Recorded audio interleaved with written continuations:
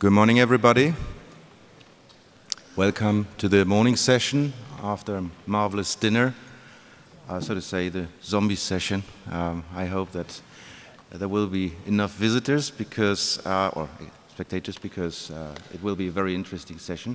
It will be led by Yuxin Wu Li and myself, Michael Felsberg. And we start with the first paper.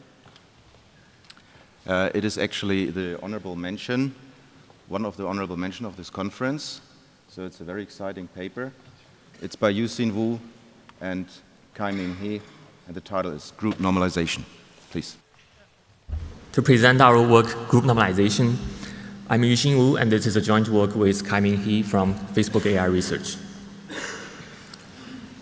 To give some background, we'll start by looking at batch normalization. Batch normalization is a milestone technique in deep learning. In this figure, we plot the ImageNet error rate of the best network architectures every year. All the red dots are networks without batch norm, and all the blue dots are networks with batch norm. We can see one thing from this figure. Everyone nowadays is using batch norm. In fact, batch norm has become an essential component of every CNN architecture since it was invented in 2015. It has made deep networks more accurate and also much easier to train. Let's briefly review what is batch norm. Here we draw a four-dimensional image tensor as a three-dimensional cube, where N stands for the batch dimension, C for channel dimension, and the two spatial dimensions, H and W, were put together.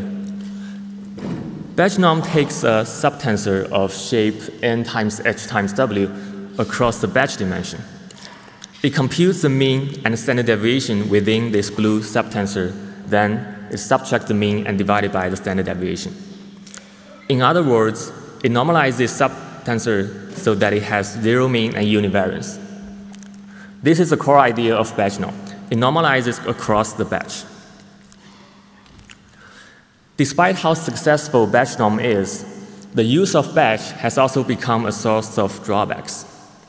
Sometimes you may have to use a small batch size, for example, due to memory constraints. This is quite common if you want to train large models or train on small devices. In fact, many computer vision applications such as detection, segmentation, and video classification are typically trained with small batch size. As we can see from this figure, the error rate for batch norm increases a lot when trained with smaller batch size. Another category of problems that could come with the use of batch is the varying batch problem. It means the concept of batch can be varying in different scenarios, and we will cover this later in more details. In this work, we propose a new normalization method called group normalization. The key property of this method is that it's independent of the concept of batch. Therefore, it does not have the issues that come with the use of batch.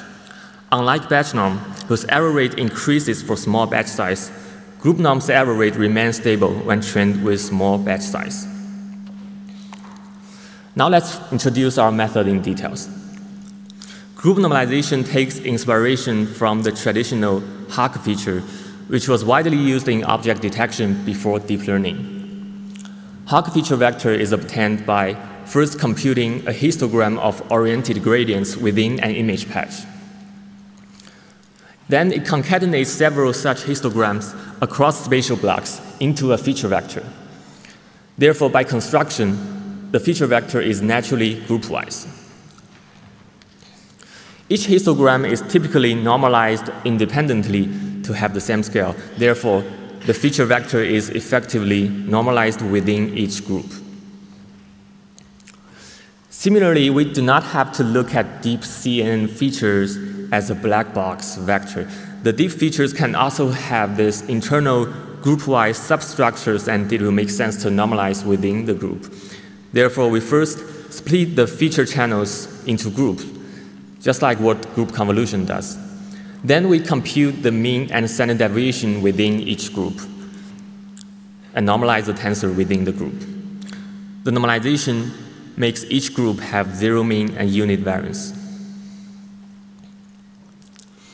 Group norm is closely related to many existing normalization methods.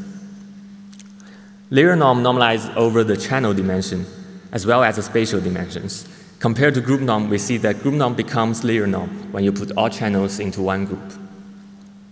Instance norm normalizes over the spatial dimensions only. Therefore, it can be considered as a special case of group norm when each group only has one channel. Instance norm and layer norm are the same thing when there is only one channel, and finally, batch norm becomes instance norm when there is only one image per batch. A difference, however, between batch norm and the other three methods is that group norm, layer norm, and instance norm are all batch independent, as can be seen from this figure. They do not normalize on the batch dimension.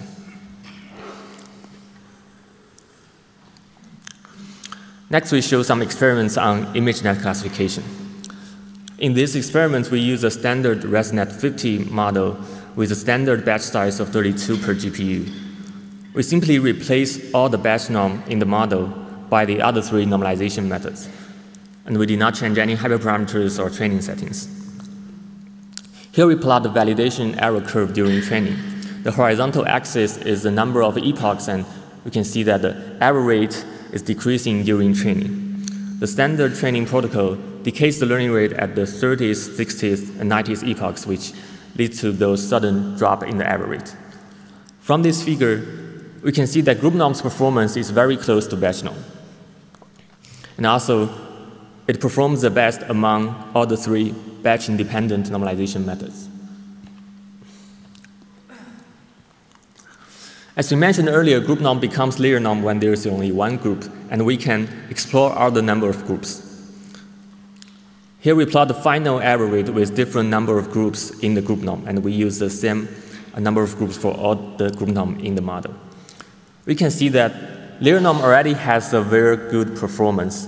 In fact, it's not widely known that layer norm can perform reasonably well on ImageNet. However, we can see that any of the group norm models has a better performance than layer norm, even with only two groups. This suggests that the idea of feature grouping is effective. Among the other choices, we empirically found that using 32 groups gave us the best results. Therefore, we used this hyperparameter for all the other experiments. Next, we show experiments with the same ResNet model, but smaller batch size. Note that when we change the batch size, we also scale the learning rate linearly.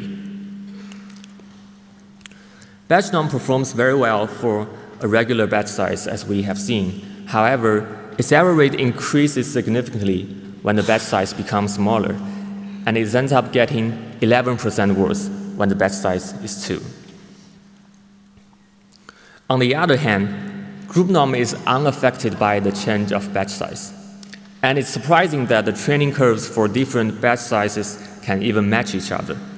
This shows the stability of group norm on small batch size. We have talked about the small batch issue. Let's look at another category of issues that we call the varying batch issue. It means the concept of batch can change among scenarios. For example, as you know, batch norm actually has inconsistent behavior in training and testing, primarily due to the fact that there is no concept of batch in testing. There is also an inconsistency between pre-training and fine-tuning because of the change of batch distribution. In fact, people often ask how to deal with batch norm in fine-tuning because there are many reasonable things you can do. And in some other applications, the concept of batch itself may be ambiguous, especially in a complicated network. And one example is the backbone and head network in object detection, which we will talk about now. In object detection, the concept of batch causes some other problems, and group norm can be very helpful here. We first review a standard mass-Gaussian pipeline. A mass-Gaussian consists of a backbone network, which performs per image computation. It is typically fine-tuned from a classification model, and it extracts features from each input image.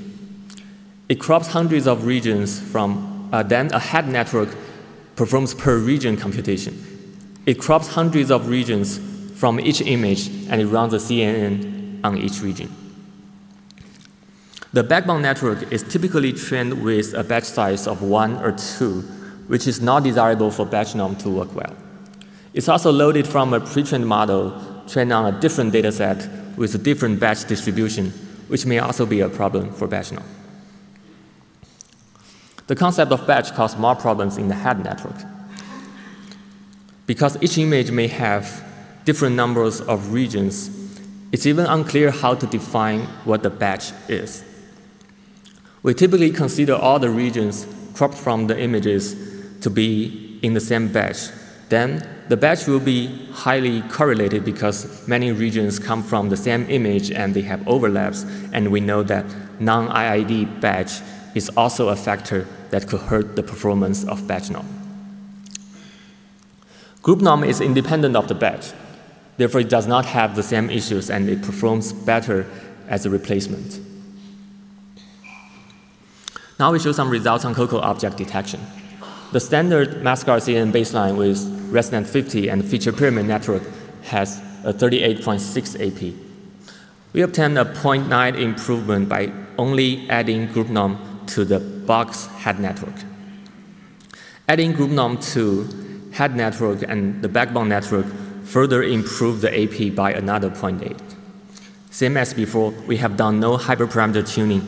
We just directly adopt the standard training recipes that were actually tuned for batch norm-based models. Also, we want to note that group norm is used by this year's winner of the COCO challenge as well. Another interesting finding with group norm is that group norm enables us to easily train a mask RCN from scratch. Historically, faster RCN and mask RCN systems needs to be fine-tuned from ImageNet pre-trained models.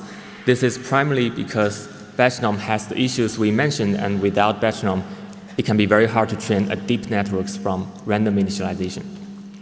However, with group norm, it turns out that training from scratch is very easy. In this figure, we show the baseline models using group norm and pre-training from ImageNet. With the same amount of iterations, we are able to train a mask RCN from scratch, and the AP is very close to the one with ImageNet pre-training. It's only different by about 1 point. Finally, as a teaser, some ongoing work at FAIR shows that even without pre-training, it is still possible to reach a very high AP using larger models, group normalization together with some other techniques, and more details will come soon. In conclusion, we propose group normalization as a batch-independent alternative to batch norm. Through our experiments, we show that some form of normalization matters, as it helps optimization of CNNs. But normalization on batch may not always be ideal, especially in certain scenarios.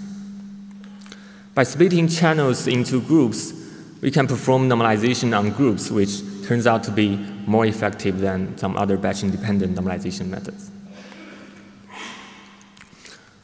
This is the presentation, and thanks everyone for listening. And if you want to know more about the details, please come to us to the poster session this morning. Our code is available as part of the Detectron platform. Thanks, everyone.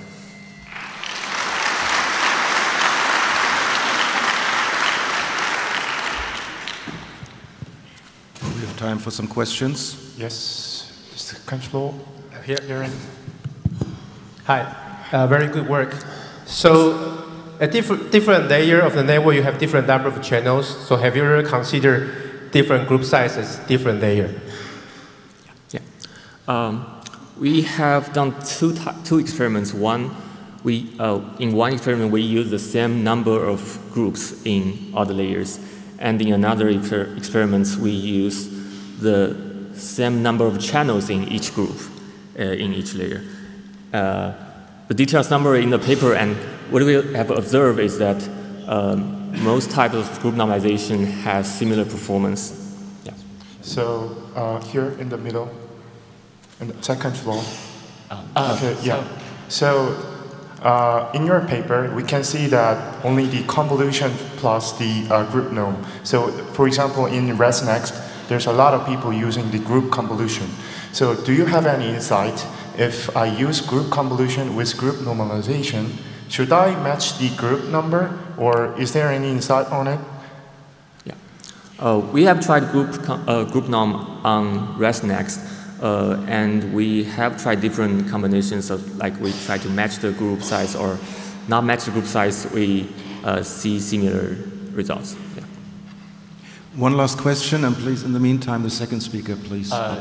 So people have found it's hard to get batch norm working in deep RL problems because of the non-IID batch.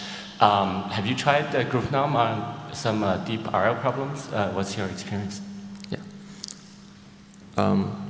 Actually, there are two types of problem with RL for batch norm. One is the non-IID batch because the samples come from recent experience, and another is that you're using batch norm in test mode to generate data.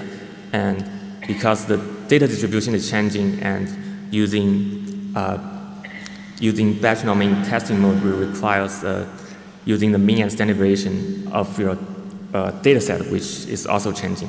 That also creates a huge inconsistency between training and testing. So yes, we have tried group norm on some standard RL problems, and we see that it also can perform well. Thank you to the speaker and the audience.